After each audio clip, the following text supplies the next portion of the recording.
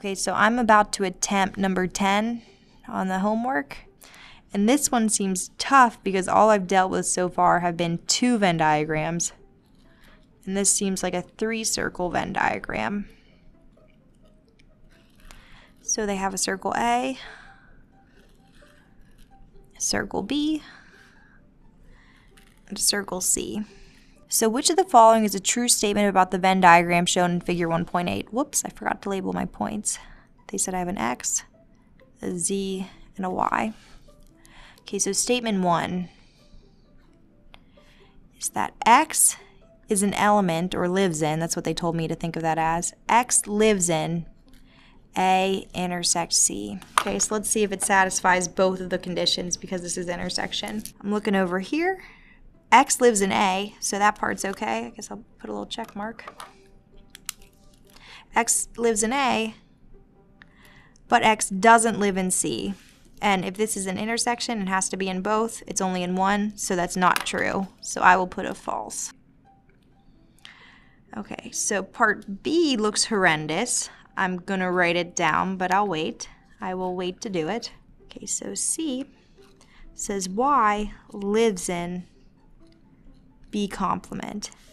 Well, I know that that complement symbol means not in B. But Y does live in B. It doesn't live outside of B, so that's also false. That makes sense. Good. Good. Okay, let's do D next. D says X lives in C complement. So X lives outside of C. X does live outside of C. Okay, true. That's good because I was getting too many falses. E says Y lives in A complement union C. Okay, so this is the one where I just have to satisfy one of the 2 things on either side of that symbol. So let's see what it satisfies. So does Y live outside of A? It does, because this circle A, Y lives outside of it. So Y satisfies this condition on the left. Cool. Y doesn't live in C. So Y satisfies one of the conditions. It doesn't satisfy both, but that's okay because it's union, and union means you have to satisfy at least one of them. This is a true statement. That's true. Okay, so let's go to the big one. Okay, so this says Z lives in, oh gosh, A intersect B complement union C. Okay, so I have no other way to do this except to break it down. So the first thing I'm going to see is I'm going to break this up into the 2 different sides of the union side. I'm going to try to do this side first because for unions you only have to satisfy one of the sides to get in. So if Z's in this side, then I don't even have to worry about this thing. So I'll try that first. So does Z live in C? I look over here. It doesn't.